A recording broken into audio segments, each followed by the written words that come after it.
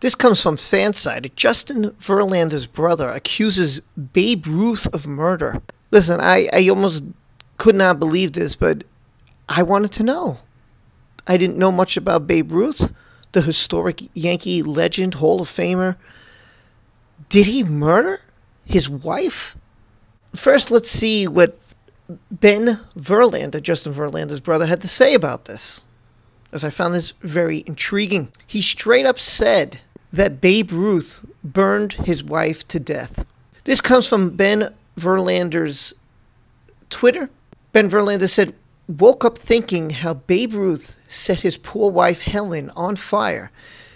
Yet the moral gatekeepers are keeping Barry Bonds, the greatest hitter of all time, out of the Hall of Fame." So did Babe Ruth, his ex-wife, pass away from a tragic fire? Yes, that is unfortunately true. Has history ever accused of Babe Ruth of being responsible when the event occurred several years after they separated, while she was living in Boston with a dentist while Ruth was living in New York City? Not really. At the time, Babe Ruth's comment was, "My wife and I had not lived together for the last 3 years. During that time, I have seldom met her. I have done all that I can do to comply with her wishes. Her death is a great shock to me." But Ben Verlander on Twitter again responded, "Obviously don't know, but if you read into it, the timing, the clues are really sketchy." When did she die, Helen Ruth die? She died on January 11th of 1929. Similarly, what happened to Babe Ruth's first wife? In January 1929, Babe Ruth's wife, Helen, sadly passed away from a tragic house fire. The exact cause was never completely determined, but a lit cigarette was the main theory. In April of the same year, Babe married Claire a day before opening day at Yankee Stadium. Well, I did a little investigating into this because I didn't believe it myself. So now let's go over my investigation of Babe Ruth. And is he truly a murderer? Did he kill his ex-wife, Helen? Babe Ruth, his wife's death, secrets, and personal life of Babe Ruth. 3 months after Babe Ruth powered the New York Yankees to a World Series sweep of the Cardinals, he experienced a shocking personal loss and became enmeshed in the scandal with the death of his wife. On January 11, 1929, Babe Ruth's wife, Helen Ruth, was killed in a house fire in Massachusetts near Boston. Helen resided in a house with a dentist, Edward H. Kinder.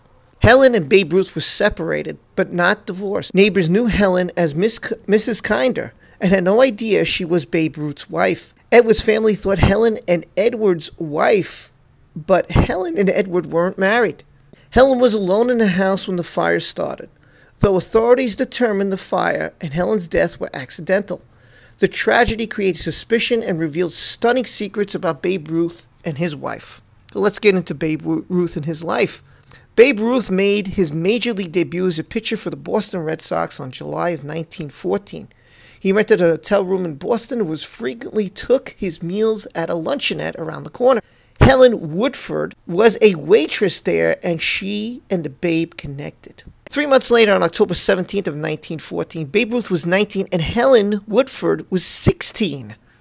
They were married at a church in Maryland, near where Babe had attended boarding school. Babe and Helen got an apartment in Boston and lived there until 1919, when they bought a 16-room house in Massachusetts. This is according to the Boston Globe. In December of 1919, the Red Sox sold Babe Ruth's contract to the New York Yankees. Babe and Helen lived in an 8-room hotel suite in Manhattan during the baseball seasons and returned to their home in the wintertime. Babe Ruth and Helen surprised the New York Yankees when they brought a 15-month-old girl named Dorothy to the Polo Grounds and introduced her as their daughter. Not even his closest friends on the team had suspected that Ruth was a father. Dorothy, Babe Ruth's daughter, was raised to believe that Helen was her biological mother. Years later, it was learned that Babe Ruth and Helen adopted Dorothy in 1921. In a book she wrote, Dorothy revealed that she discovered at age 59 in 1980 Her biological mother was Juanita Jenkins, a woman who had an affair with Babe Ruth in 1920. So here he is married and to Helen Woodford, and he had an affair in 1920. So apparently that affair led to Babe Ruth's daughter with another woman. As a youth, Dorothy knew Juanita as Aunt Nita, a family friend. Babe Ruth met Claire Hodgson. Claire and her daughter Julia moved to New York after Claire's husband died in 1921. She was a model and a Broadway chorus line performer. Babe Ruth became a frequent visitor of Claire's Manhattan apartment in New York. This was from the Daily News that reported that. By 1925, Helen and Dorothy went to live full-time in the house in Massachusetts, and Babe remained in New York year-round. In 1927, Helen moved to a Waterhouse of dentist Edward Kinder. Helen and Edward had known each other since childhood, and their families lived in the same area. According to the New York Daily News, Edward was a World War I vet, graduated from the dental school, and established practice in Boston. Neighbors said Helen was known to them as Mrs. Kinder, and Dorothy went by the name of Dorothy Kinder. The family said they were under the impression that Edward and Helen were married in Montreal in 1927. During the separation from his wife, Babe Ruth hit 60 home runs for the New York Yankees in 1927, and he batted .625 versus the Cardinals in the 1928 World Series. On Friday night of January 11, 1929, Edward Kinder went to boxing matches in the Boston Garden. 7-year-old Dorothy, who was 7 at the time, was at a Catholic boarding school. Helen settled in for the night. She had turned on the radio, took sleeping pills, and fell asleep in the second-floor bedroom. About 10 p.m., a passerby saw smoke seeping through the windows when firefighters arrived. Flames had reached the second-floor story. Helen was found dead in the bedroom floor. Because of the sleeping pills, she wasn't awake, and by the smoke and the flames until it was too late. Helen's body was taken to the hospital and then to undertakers. Edward was paged at the Boston Gardens and told by phone that a woman died in a fire at his house. "She's my wife. Her name is Helen Kinder," Edward said to medical examiner. When they did the autopsy, but his examination was limited because the corpse had been embalmed by undertakers, in his report, it was determined that there was no indication of violence, and the condition of the body was consistent with the theory death from suffocation in the fire.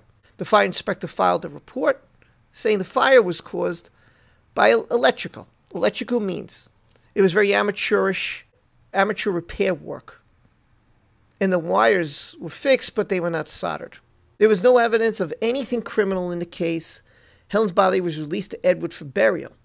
Based on Edward's remarks, they prepared a death certificate identifying the deceased as Helen Kinder. He spent the weekend in seclusion in the home of his parents, arranged to have Helen buried on January 13th. Helen's relatives recognized her, and they reported her as Helen Ruth and told the police, who halted the burial plans. The Babe Ruth was contacted in New York and arrived to Boston by train on January 13th. "My wife and I have not lived together for the last 3 years," Babe Ruth told reporters. "During that time, I have seldom met her. I've done all that I can to comply with her wishes. Her death is a great shock to me." The next day, January 14th, Edward Kinder, accompanied by an attorney, arrived at the police station and was questioned by the police. Edward told the police that him and Helen weren't married and claimed he never tried to convey to anyone Helen was his wife, which apparently is a lie because they tried to pass off that they were married. Very suspicious here. When asked about telling the medical examiner the victim was Helen Kinder, Edward denied making the statement and later said he didn't remember. Police said they were satisfied with Edward's explanations. Helen's mother, sisters, and brothers, however, demanded more thorough investigation. The family was suspicious of both Babe Ruth and Edward for different reasons. So why? Helen's sister Nora revealed that on December 10th, 1928, at Yankee headquarters, Nora said Babe Ruth asked Helen for a divorce so he could marry Claire Hodgson. When Helen demanded $100,000, the Babe said no and stormed out of the meeting. A month later, Helen was dead. Federal narcotics agents were looking for reports Edward supplied Helen with opium. They suggested that Helen might have been drugged with opium and the house was deliberately set on fire. They did a second autopsy. Babe Ruth was met with reporters. He was just trembling, breaking down, struggling to control his feelings and emotions. He was filled with grief. On January 16th, the results of the second autopsy confirmed that Helen's death was by suffocation from fire and there was no signs of foul play. The narcotics came up empty in their search for opium at Edward's office and found no evidence Helen was prescribed any. In addition, a state electrical examiner confirmed the fire started in partition on the first floor near a wall receptacle. They said the original wiring in the house was excellent, but the additional wiring installed later was a faulty and amateurish sort, placing too great of a load on the circuit wires and the receptacle. Basically, the wiring started the fire. Helen was asleep with taking sleeping pills. Therefore, she was so out of it, she suffocated. And she died. And this would have been a case that Edward and the family could have sued them. But of course, I don't know if they did. A 7-minute funeral service was held in the home of Helen's mother. Babe Ruth was present at the service, but Edward did not attend. At the ceremony, tears streamed down Babe as he saw the body of his wife lowered into its grave.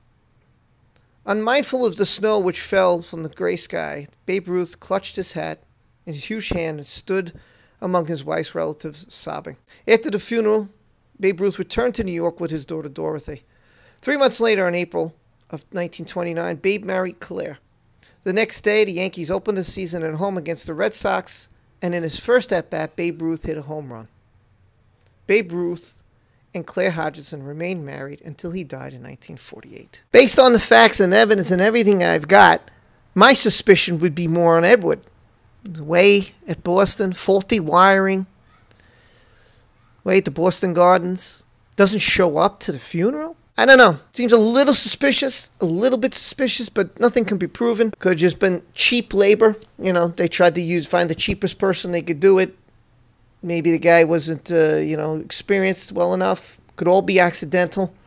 But Babe Ruth, from this and everything I've read and my own conclusions, he did not kill his wife. He did not burn her. So that's how I feel. You let me know how you feel in the comment section below. Thanks for subscribing. I thought this was very interesting about Babe Ruth and his life and whether he's a murderer or not. Let me know your thoughts. We'll talk about it. Don't forget to like, subscribe, hit that notification bell for more sports. If it's sports, it's going to be here on Sports Rules. Take care, everyone. Be safe and be well.